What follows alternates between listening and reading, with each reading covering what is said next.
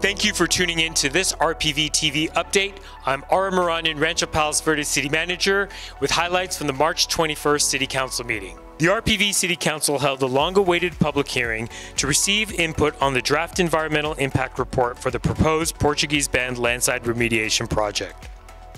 The estimated $33 million public works project aims to significantly slow the continuously moving landslide that has plagued our city for more than 65 years.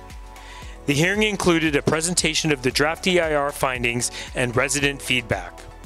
The 400-plus page Draft EIR, released in February, studies how the proposed major construction project could affect the environment.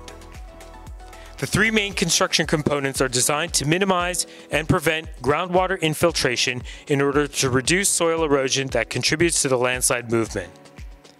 Planning for the Portuguese banned landslide remediation project began back in 2017. The public can view the Draft EIR on the city's website and submit written comments through April 14th.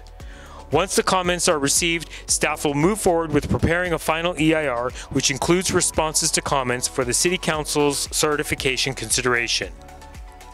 For all the details, watch the meeting on RPVtv or the city's website at rpvca.gov. Let's stay connected and remember, we are RPV together.